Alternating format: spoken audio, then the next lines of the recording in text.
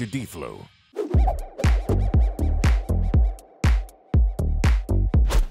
Hey, what's up guys? It's Dr. D-Flo, and today we're gonna go over my 5 favorite projects to make on my CNC router to gift or to even sell to others. As you can probably tell, these projects will use a wide range of raw materials from wood and engineered plastics to even aluminum.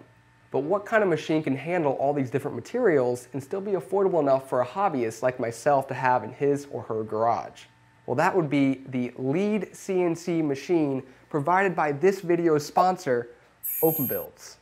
Now, lead refers to the fact that this machine uses a lead screw in order to move the carriages on all the axes.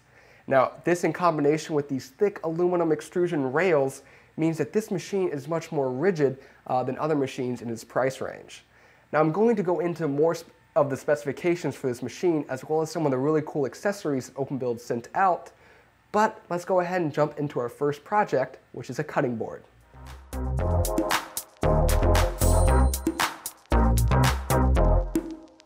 The cutting board is my favorite gift to give to friends and family because it's easy to make, but at the same time there's a subtle complexity to it with these light accents and this personalized inlay.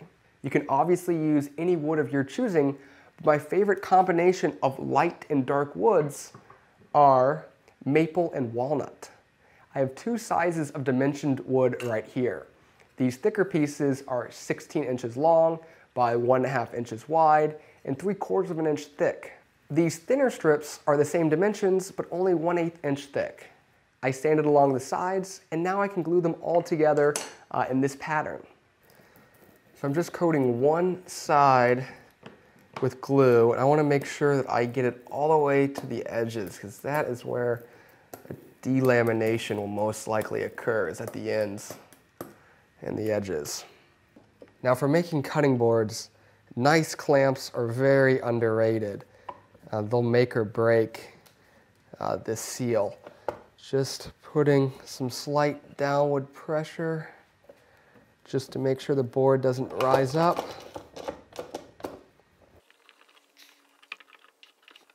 So it's been about 16 hours, and it's very unlikely that once I unclamp this board that's going to come out perfectly straight. Unfortunately, when working with wood, flatness requires 2 distinct machines, a joiner and a planer, neither of which I have in my garage shop. My solution to this problem is to use the CNC router to take off just a little bit of material from the top and bottom of the board. The CNC router is square, so the board will come out flat. Let's head over to the router to take off that top layer. Now, because we need full access to the top of the board, we can't clamp the top, so I 3D printed these toe clamps. I love 3D printing workholding devices, especially for the router, because 1, they're cheap, and 2, if I nick them with the end mill is not going to break. So it's secured by this right angle 3D printed piece. And then I just tighten this central bolt in the toe clamps, and it's going to press down on the board. Over time, due to vibrations and other factors, the board can lift up out of the work holding. For that reason, I like to use a downcut bit. As its name implies, it forces the chips downwards, which is not great for surface finish, but it does keep the board in place. Plus, I'm going to sand this after we're done, so I'm not really worried about surface finish at this point. We can click start. This is my manual override for the spindle.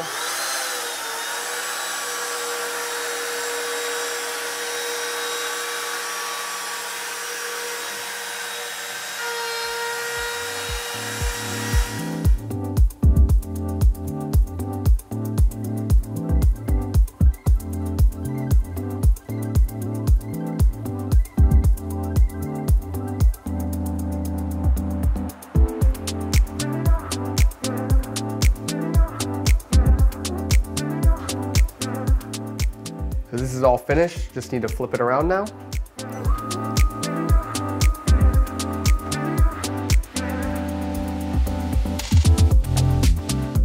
That machine side sits super flat now. It's a good sign. Just going to re-zero it since it's a little bit thinner now.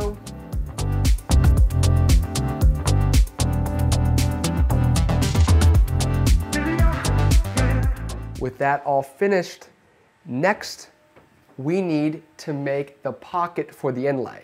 This will be in the shape of a cursive F. The trickiest part about inlays is that you must remember the sharpest point in your design can't be smaller than the radius of your end mill. I'm going to use a 1/16 inch end mill, so my sharpest corner can only have a radius of 1/32 of an inch. If you don't take this into consideration, then your inlay may not fit, or there won't be a seamless transition between the base material and the inlay. As you can tell, I use Fusion 360 to make my models and generate the toolpaths that control the router. It's not the most user-friendly software in the whole world, but it does allow for nearly limitless designs to be created even with the free version.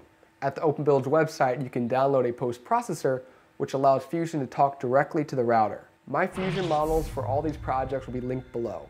Now, I don't want to open the can of worms that is CAD-CAM on this video, but if you have any problems with creating toolpaths from these models, then head over to my forum. I can help you sort it out. But back to the cutting board. The inlay needs to be in the center, and because these maple strips are so close to the middle, it'll be easy to tell if the design is not perfectly centered. The origin for my toolpaths is the bottom left corner of this board. It can be difficult to manually jog the end mill right above that corner due to the irregularities of wood. This is why I like to use a touch plate. Not only does this plate pick up the tool height, but it also finds the corner of the material. Even if the corner is a little dinged up, this isn't a problem because the plate picks up the corner by sitting on the edges of the wood. Pretty nifty. This 1/16 inch end mill is an upcut bit because I want a nice surface finish for the inlay to be glued to. This is carving at a depth a little less than 1/16 of an inch. I want the inlay to stick out just a little bit so that I can sand it down for the perfect finish. Before we make the actual inlay, I'm going to use a 1/4 inch ball end mill to add a juice groove around the perimeter. Trust me, I did not make that name up, but basically this feature is a small groove that will collect any liquid when you're cutting veggies up on the board. It's time to make the actual inlay out of this 1/16 inch maple.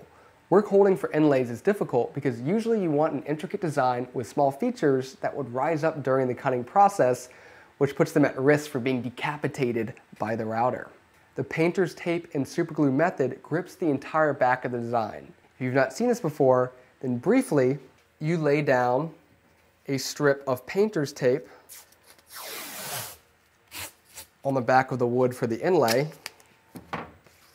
completely covering the entire back. I should have purchased some wider painter's tape for this demonstration.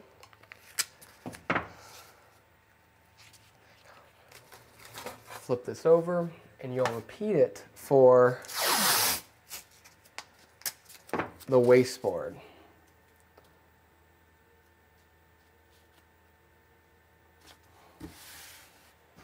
All right, so on the actual back piece of the wood, I apply super glue. And do this wave pattern so that the air can escape. All right, so now that the super glue is on that back side, I'm going to spray the activator on the painter's tape on the wasteboard. Word of warning, you have to work really quickly. This stuff will set within 5 seconds. Now the inlay is smaller than the piece of maple, so it's okay if it's not perfectly straight, but in some instances you'll have to be really careful to make things straight. It's down there nice and tight. When I designed the inlay, I made it 3/1000ths of an inch smaller than the pocket that it will sit in. This may seem inconsequential, but I find that 3 thou to be the difference between a snug fit and an impossible one.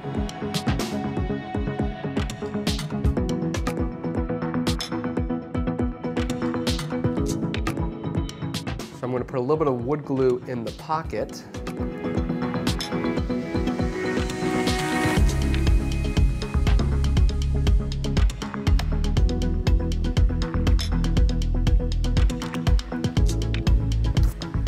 Moment of truth, will it fit?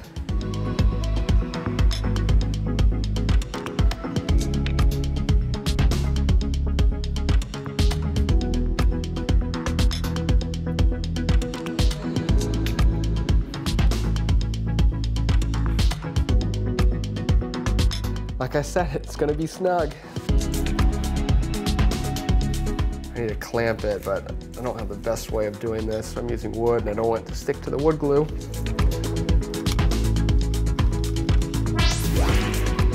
This should be dry. I'm just going to sand it flat right now with this 80 grit.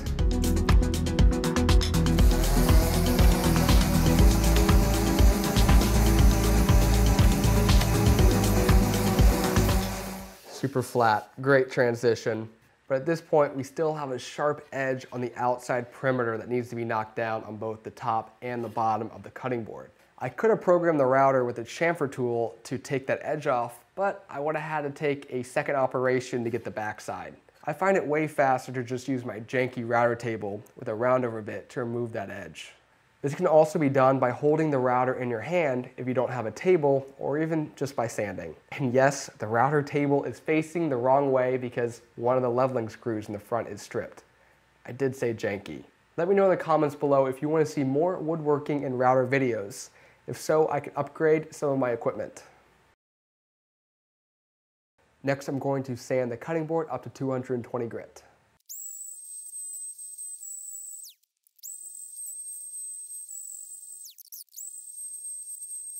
Now we get to my favorite part, oiling the cutting board. I like to use Clark's food grade oil. I can't decide which I like more, the citrus or the lavender scent. I think I'm gonna go with the lavender this time around, but basically you apply as much oil as the board will absorb, you wipe it off, and you come back and you do that again 24 hours later. The wood acts like straws when it comes to this oil. It takes quite a bit.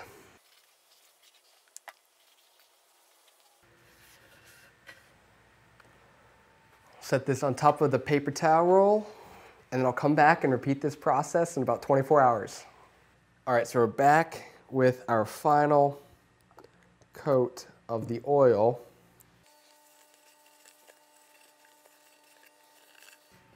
It's a good idea if you're going to gift one of these cutting boards to give them the oil as well, because you do have to condition these every now and then, especially if you're washing them a lot. The last step for this finish is to apply a wax coating. Now the wax is going to act as a protective barrier to prevent water from seeping into the wood. We'll rub this on liberally.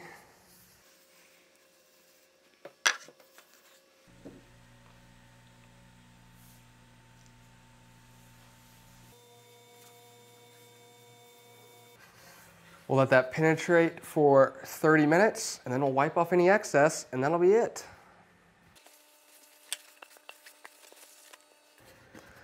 And there you have a nice personalized cutting board.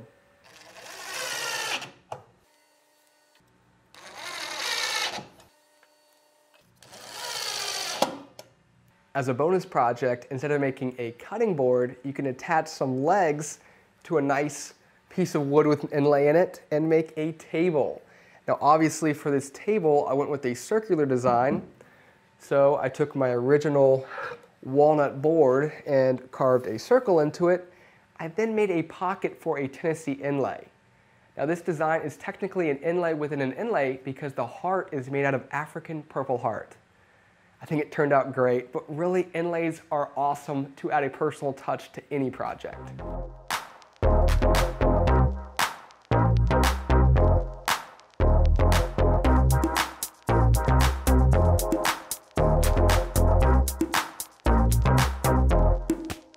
To continue the culinary theme and transition into plastics, the next project is a trivet, which is a small plate to place under a hot serving dish to protect a table or surface. It's basically a large coaster. I'm going to make a couple different designs, but all of them are going to be made from a combination of walnut and corian. Most people are not familiar with corian, but basically it's a plastic that has the look and feel of stone. However, it's easy to cut and machine. With these properties, corian is a unicorn material, and I'm always trying to use it in my projects. Here I have both a trivet with a stripe pattern as well as one with a polka dot pattern. The polka dot one is kind of a pain in the butt, so I'm going to walk you guys through making the stripe one, but I will have some footage at the end of the section for putting the dots into the walnut. So the first step is to cut the corian and walnut into 1-inch strips. Now corian contains an acrylic polymer, so it does pose an inhalation risk. Always cut in an open air environment, my garage is cracked, and make sure you wear a mask.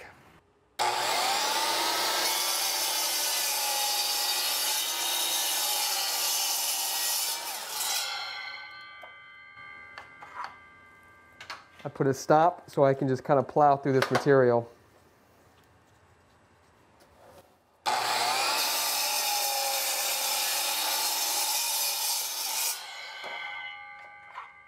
This tool in my left hand allows me to apply downward pressure on thin strips of material that can't be clamped while still keeping my fingers clear of the chop zone. The dimensions of the stock corian and walnut pieces were a little bit different, so I ended up having to cut the walnut lengthwise and then chopping that off down to 8 inches to match the corian. Now that we have all these pieces cut out, we need to glue them together, but we have a small problem. Compared to plastics, woods are dimensionally unstable. They contract and expand with changing temperature and humidity. When you glue a strip of wood to plastic, that glue joint is going to be under a lot of stress because the plastic will resist the wood's tendency to change dimensions. For this reason, I have opted for a silicon-based adhesive compared to, say, an epoxy. This adhesive has the elasticity to allow for the wood to grow or shrink without separating from the plastic. Now, when working with the silicon Loctite, it says on the side of the tube to let it cure for 2 hours. But in my experience, the bond is not strong enough until about 24 hours, so definitely wait that little bit of extra time. I've also had luck with this medium flex super glue, which sets up much faster, but it's a bit more expensive. The important part is that there's some kind of elastic component to the glue that you use. For this, I'm going to use the silicon adhesive.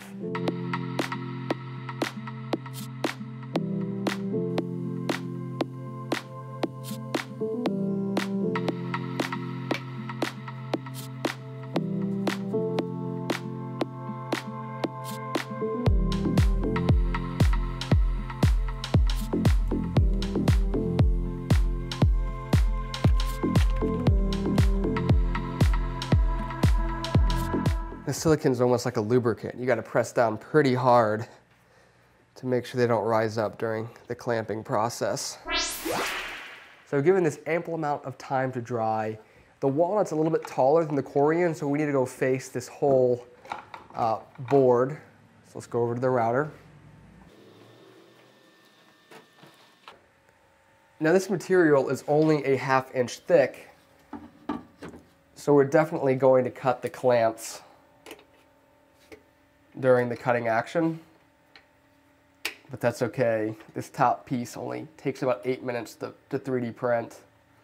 So for this cutting operation, we're going to use this single flute bit. It's great at cutting hard plastic, so it's going to make quick work out of the corian, and it'll slice the walnut too, no problem. For feeds and speeds, when it comes to routing woods and plastics, I'm looking at the chip size. If you're creating a fine dust when cutting hardwoods, then the cutter is moving too slow through that material. When a chip is flung off the end mill, it will take some of the heat created during the cutting process with it. Powder takes very little heat with it, so cutting too slow will cause your end mill to heat up and dull. Cutting too fast is much easier to diagnose because the normal hum of the router will change, there'll be more vibrations, and sometimes you can even see the tool deflect as it tries to take too big of a cut too quickly. It's time to cut that circular profile into this piece of wood to get a trivet. As the end mill goes around the perimeter, it'll get deeper and deeper and deeper, eventually breaking through this board. Now, if we didn't do the super glue and painter's tape method, that trivet's going to break loose and possibly get gouged by the end mill. Instead, for this time around, I'm going to use tabs around the perimeter of the trivet to keep it in place. This tab method is just faster than the super glue method. Before I cut away the tabs, I'm going to knock off this edge that goes around the perimeter of the trivet with this 90-degree V-bit. Now, not only is this end mill great for adding a chamfer, but it's also really good at engraving, which is one of the reasons why it's one of my favorite tools to have.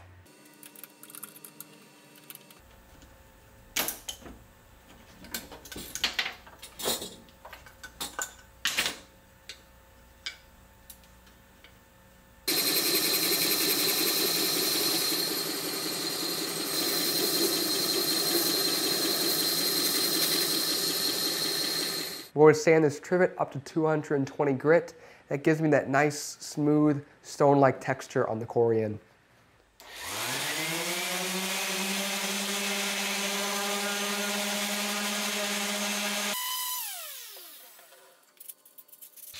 For the sides, we have to go the manual route.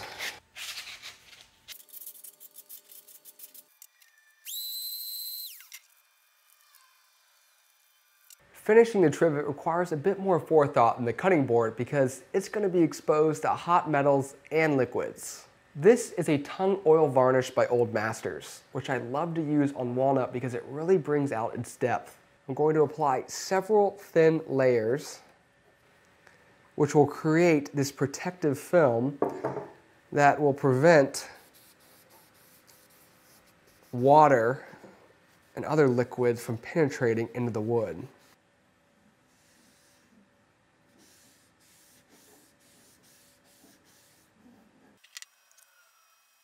This is an adhesive cork sheet which I will stick to the back of the trivet to prevent it from sliding around when I'm trying to place a hot pot on it. And there you have it. Now I was surprised to see that this design quickly became a fan favorite on Instagram. If you don't follow me over there, then you're missing out. Now the polka dot trivet wasn't as easy to make, but it follows pretty much the same principles. Instead of cutting out strips on the miter saw, I cut out the dots on the router as well as the holes in the walnut for the dots. As you can tell, routing is quite the messy operation. The wood and plastic dust will coat every single surface of your shop if given the opportunity. For this reason, I strongly recommend either a dust shoe or an enclosure. The dust shoe obscures the end mill, so I prefer the enclosure for filming purposes. Once the dots were finished, holes were cut into the walnut stock, as I said before, and then the dots were pressed in after some glue was applied. And finally, the trivet shape was contoured out.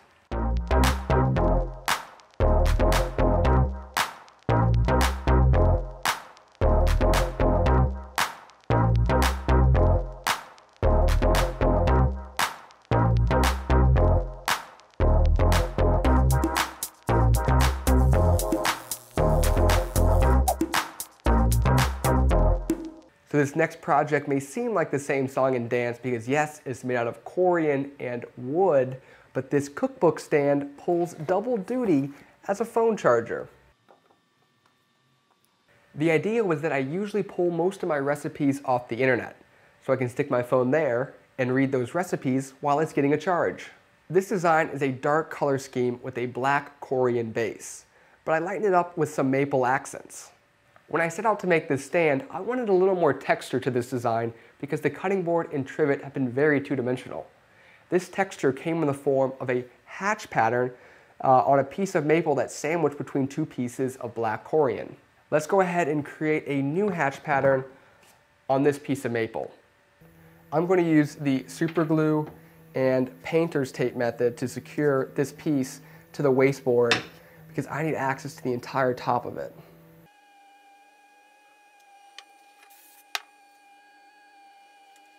While I give that super glue a couple more seconds to bond, let's talk about how this router is controlled. Now you may not have noticed, but there's not a single computer in sight of this router, and that's because the entire machine is controlled by this touch interface.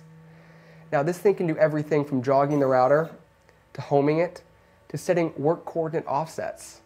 People have always wanted to be able to control their CNC router with an Xbox controller, but this thing's even better, because not only is it a keypad, but it's also a computer in itself. You can take toolpaths off of flash drive. For this example, I named the hatch pattern C1. Click that, it's loaded, and it's ready to run now. Just using a 1/16 inch end mill here.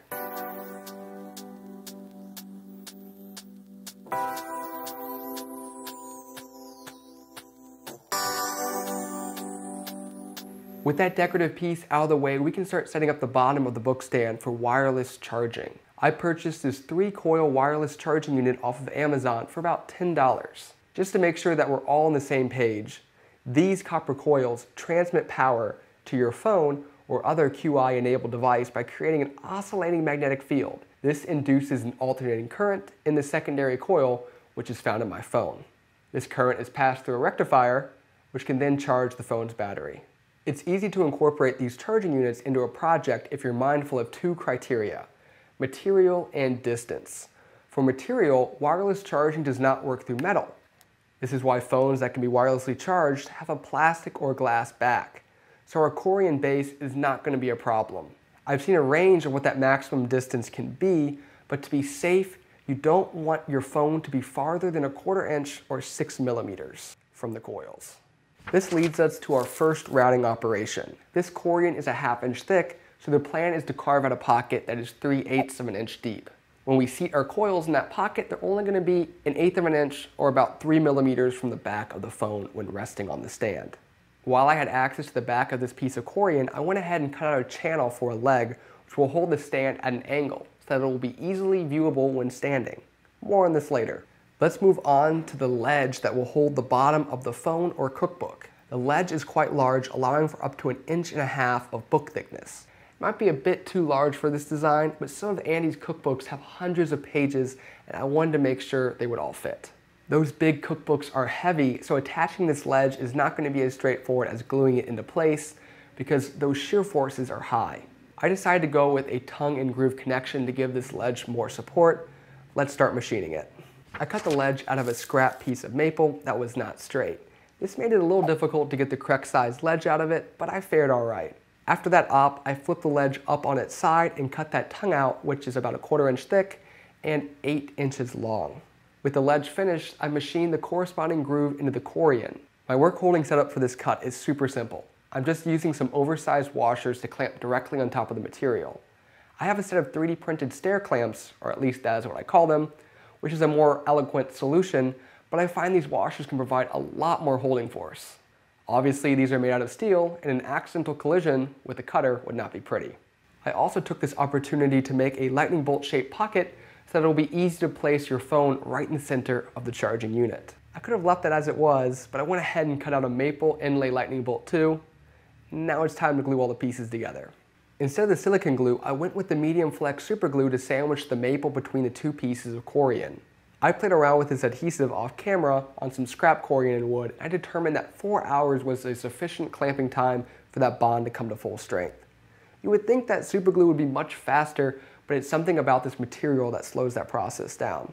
After 4 hours, I unclamped and then installed the wireless charging coils. I hot glued this into place. That long channel that I had cut before was to manage that micro USB cable while still allowing for the coils to sit flat. I snapped over a 3D printed cover just to prevent anyone from accidentally touching the PCB when moving the stand. A quick test shows that my phone can be charged even with its case on. So the final part of this build is to add that support leg to hold the stand at a viewable angle. I started off by cutting a bevel into the Corian base with the miter saw at an angle of 33.9 degrees. This was just a default bevel on my saw and seemed like it would be a good angle for Andy and me. We're both quite tall. For the support leg, I wish I could say I broke out my trig book and calculated that perfect length, but in reality, I started off with a support leg with a 33.9 degree bevel on one side and slowly cut the leg down until it sat flush.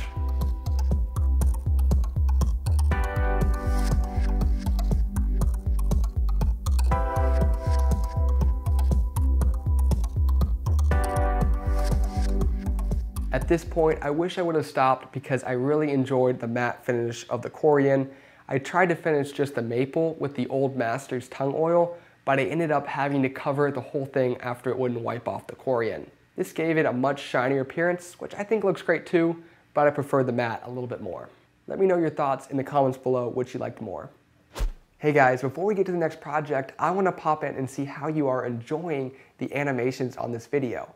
If you love them, well, I've got great news for you because my animator Eric has released some Dr. D-Flo themed designs which I've stuck on some t-shirts and they're for sale below. The proceeds will go towards bringing more educational animations to this channel.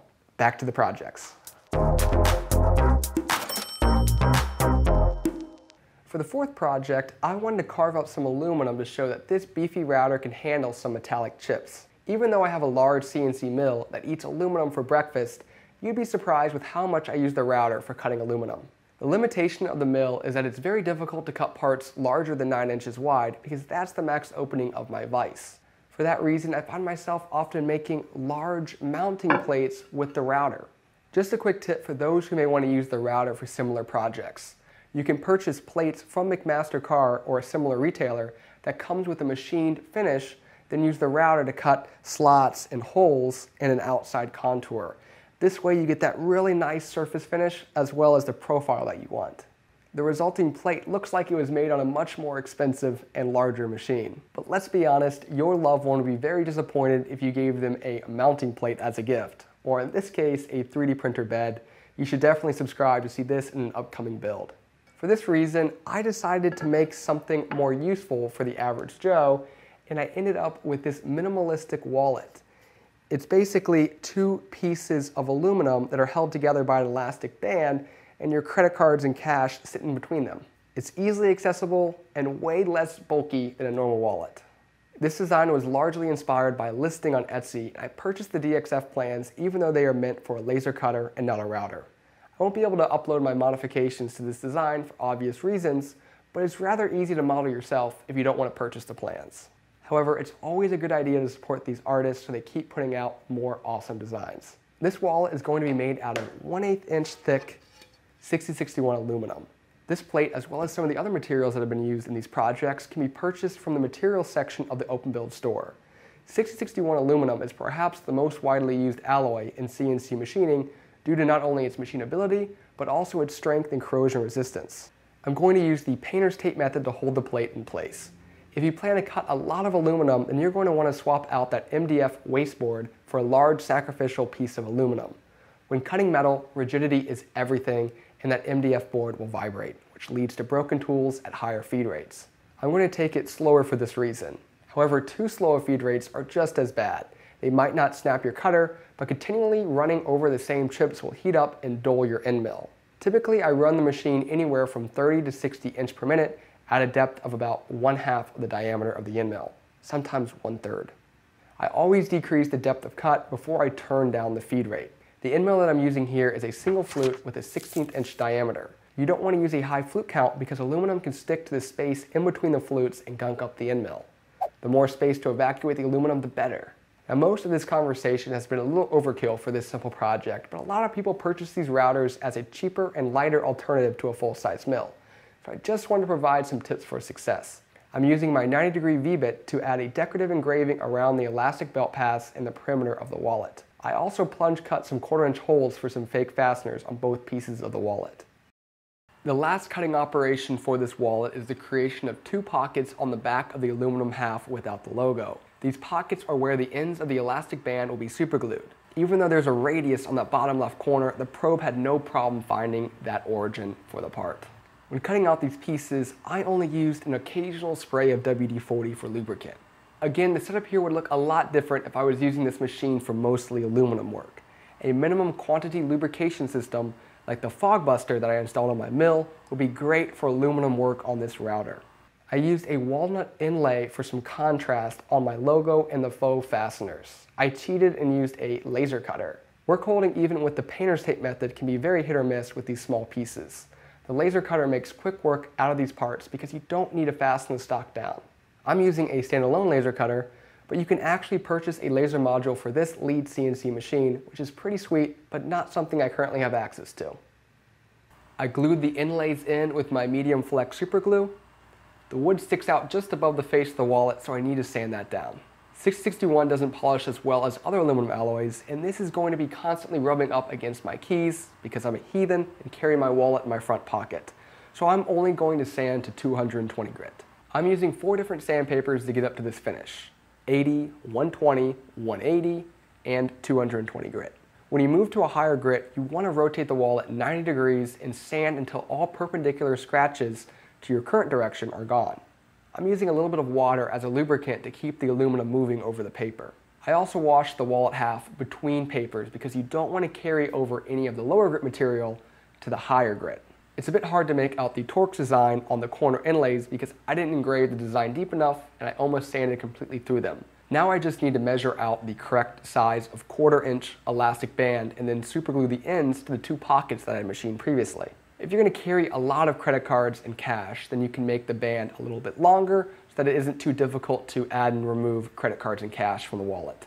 The band just wraps around those little tracks that were carved. After finishing the wooden bits with the Old Masters varnish, we have a completed wallet.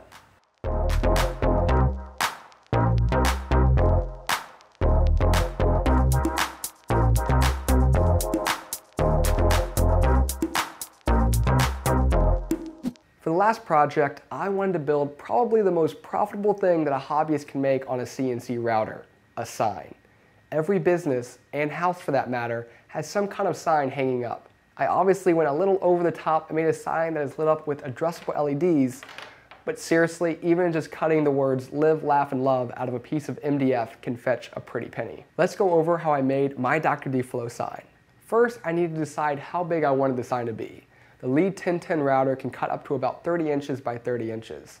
I could have created a massive sign by cutting one letter out at a time, but I decided to go with something a little more modest and to just keep the sign under the dimensions of the work area. From there, I picked a retro font and typed out my name. I imported this text into Fusion 360 and extruded it. This is going to be a layered design where I'm going to cut variations of the sign out 3 times and glue them together. The middle piece is going to hold all the letters together, the top piece will hold the light diffuser, and the back piece will hide the LED cables. More on that now. These are stranded 12mm addressable LEDs, and they are awesome. The color of each LED can be individually controlled. Some of my earliest videos go over just how to do that, so definitely check out that content if you're not familiar with this magic. I spaced out holes slightly larger than the LEDs with a diameter of 12.5mm around the inside of the letters. There are 50 addressable LEDs per strand. Don't look too closely, I miscounted and thought I used all 50, but there's only 49 holes in my design. A little embarrassing, and you will see me cut off that 50th LED during the wiring. I didn't want this sign to look like a marquee light, so I purchased some translucent acrylic that will diffuse the light to give the letters more of a uniform glow. Here's just a quick example. LED lamp, without the diffuser, with a diffuser. Without, with. The top of the sign has a cutout so that the translucent acrylic, once cut to size, will sit flush with the top layer of the sign. The back piece consists just of the perimeter so that the stranded LEDs can be wired to each other without interference. Now it's time to fire up the router. I'll be making these 3 pieces out of MDF cutoffs that I had laying around. I could have lined them up and cut them all at once, but due to filming reasons, I set up and cut each one individually. In Fusion 360 and other similar programs for generating toolpaths, there's a feature known as rest machining. This feature allows you to hog out material with a large end mill and then follow up with a smaller end mill for the finer details that were missed. This greatly reduces runtime. For this sign, the 1/4-inch end mill was able to get most of the material removed, but it could not fit on the cursive part of the L, so I need to switch to a 1/16-inch end mill to clean that up. You'd be surprised by how much force is required to loosen these collets.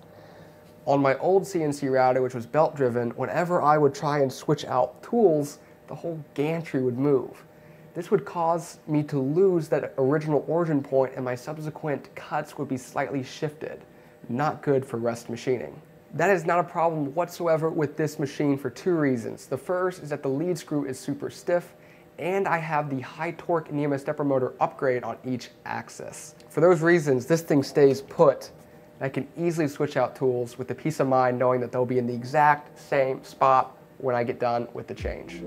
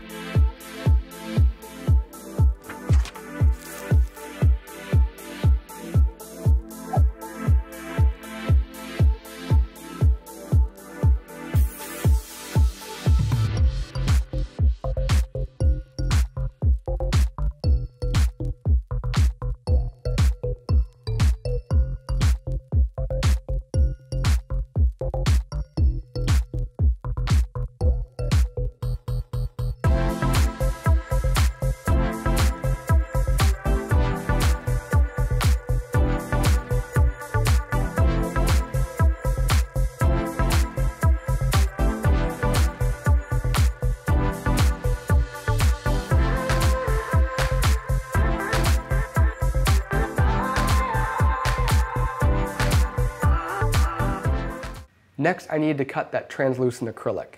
There are a lot of internal pieces, so I used the super glue and painter's tape method for work holding. I used a 1/8 inch straight cutter, which leaves a nice clean edge when cutting acrylic.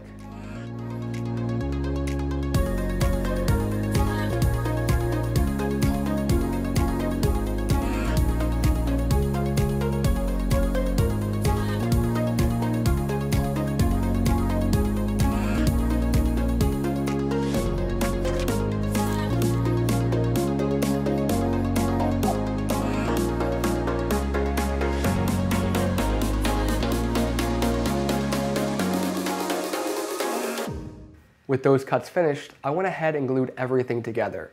This occurred in 2 separate steps because I didn't want both the top and bottom sliding around when I tried to align and clamp everything.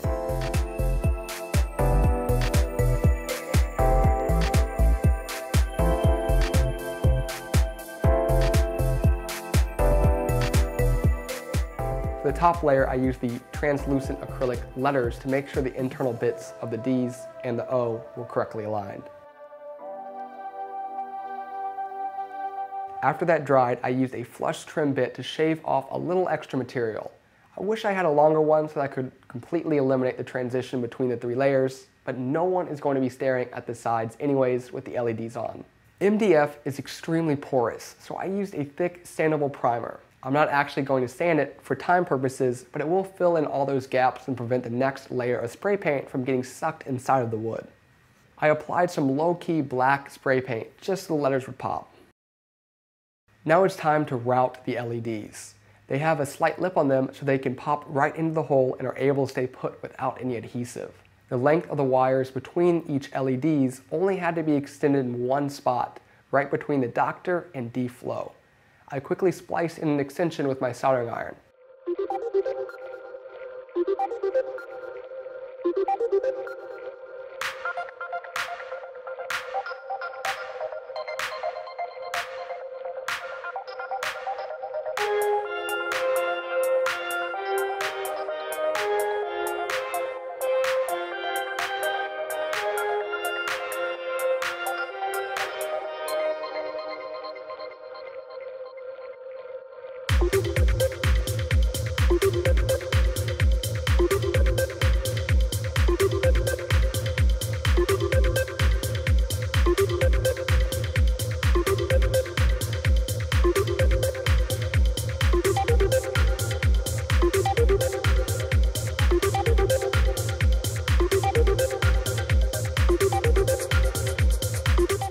The plan is to hang the sign up on the side of the router, which will catch your eye when you walk into the garage. But to mount this guy from the back, I would have to bend those LED wires pretty far over. So I decided to glue on one more 3/4 inch spacer to the back. For the original testing, I used an Arduino Mega to send data to the LEDs. But I'm going to switch to a much smaller Adafruit feather that will sit comfortably in the back of the sign.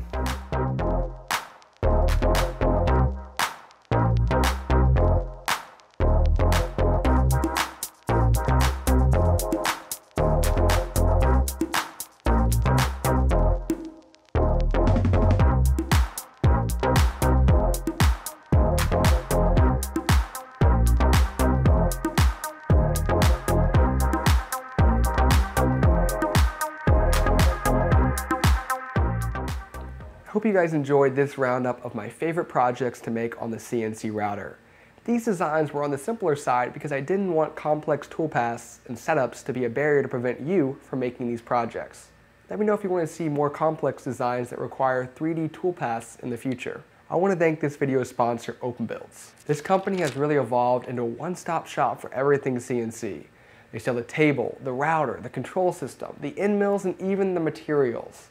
I'd also like to thank this video's secondary sponsor, Thangs.com, the new home for all of my 3D models. Definitely stop by and download this toe clamp, which was super useful in all the facing operations that we did today. I have some exciting additive manufacturing content coming up, so definitely subscribe because you don't want to miss that. And with that, I'll catch you in the next one.